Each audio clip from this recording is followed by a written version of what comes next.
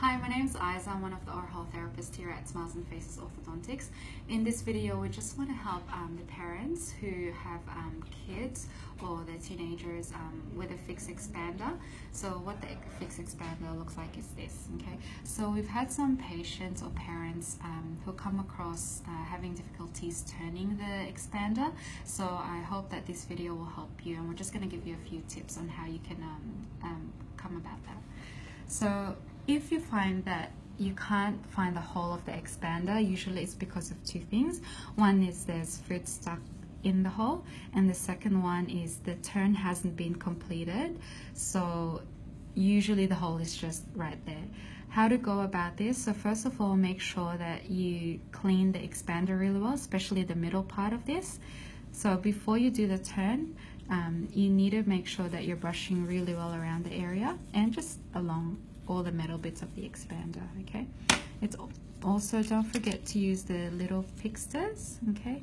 So you can go underneath and clean underneath the expander, and you can also do that. Just scrub right in where the hole is. All right, so if there is any food stuck, what you can do as well is you can either use a toothpick or you can use the metal bit of the key that turns the expander. So you can just pop it on the hole,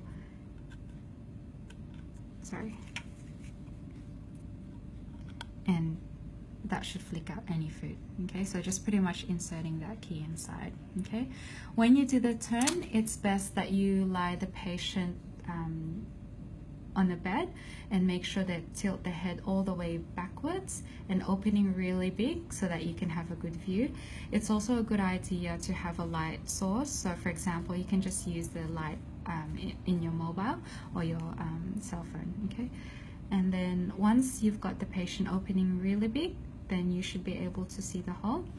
If you can't see it, so sometimes what I mean by it's not turned completely is the hole is somewhere like there. So can you see how in the middle there's the hole is not visible?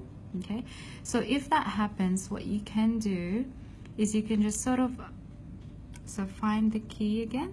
You can feel around with the key and just bring it back a little bit until you see the hole.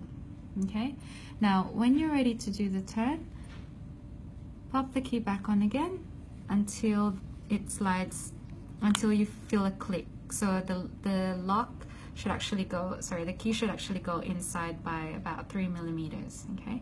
And then slowly, also remember the handle of the key should go in between the two front teeth, okay? And when you're doing the turn, slowly pull the key backwards until you see that black hole. Okay, make sure you're doing the turn completely and then slowly pull the key out.